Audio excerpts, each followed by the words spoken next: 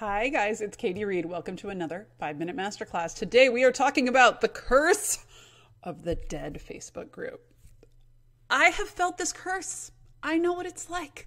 Let's talk about how to zombify, undead your Facebook group here a little bit. There are some very specific things you can do. So first off, first, if your group has not hit 5,000 people yet, you can still rename your group. So the first thing I want to talk about is, let's have a little moment here and talk about the name of your Facebook group. The name is a big deal.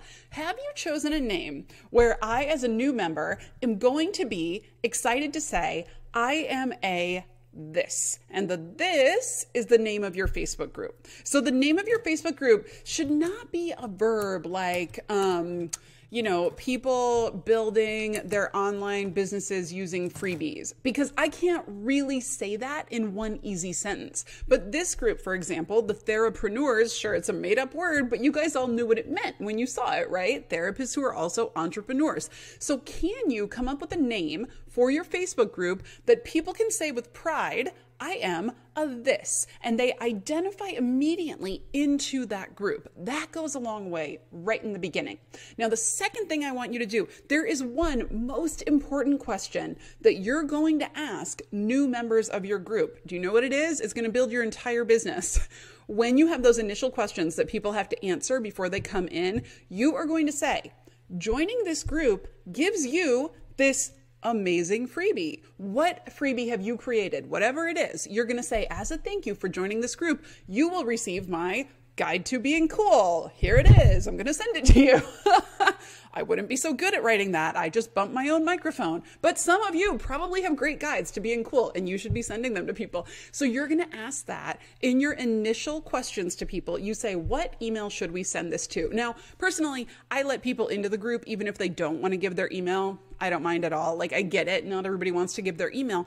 But for you, this is an incredibly fast way to grow your email list. Now, the one little warning I'll give you is the minute you approve that person, their answers disappear. And so what we do is we go through and cut and paste out all of those email addresses before we approve people. And then we add those people onto our email list. Now, as a caveat, the other thing I found that's important, I do say now on the top of my first email, I say, you're getting this freebie either because you asked for it at my website or you joined the Therapreneurs group, just so people are not like, what is this? Where is this coming from? So they clearly know where it's coming from. So I recommend that as well. Number 3, what's the most important thing to do right after people join? I want you to think of people joining your Facebook group like they're coming to a party at your house. How can you welcome them in? Now, a very simple way is just that nice welcome post right in the beginning where Facebook gives you the names of everybody who joined that week, and you can have a standard welcome post that you post every single week. It can introduce you. It can kind of tell them a little bit about the group, ask them to introduce themselves, get to know other people in the group. This is a great thing to do because it immediately starts getting some of those people engaged and aware. Now, the other thing that can be very helpful is giving people the lay of the land. If somebody comes to my house, I'm going to be like, the food is over there, the drinks are over there, put your coat here. You kind of give them the lay of the land, right? So same thing. For example, the next thing I was going to tell you is how to encourage engagement in your group. One great thing in the beginning is if you have a certain post that encourages engagement every day of the week. So you've got your Marketing Monday, your Talk About Yourself Tuesday, your Share Your Website Wednesday, like whatever your posts are, invite people when they first join, say, hey, just so you know, this is the schedule of engagement here in our group. On Mondays, you share this, and on Tuesdays, you share that.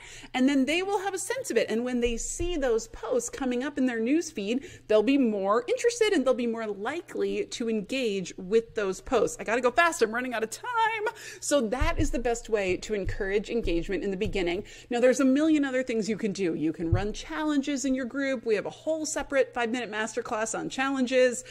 You can offer rewards and prizes for engagement. You can do all sorts of things. But let me give you a little benchmark. What I've seen, everybody, all myself included, all of us in the beginning, when we start our groups, they're dead and you feel like you're talking to yourself and it's embarrassing because you're the only one posting and then you're the only one responding to your posts and you feel like the nerdy kid in junior high, like it takes you right back there. Maybe that's just me. I don't know. But for most of us, we go right back there, right?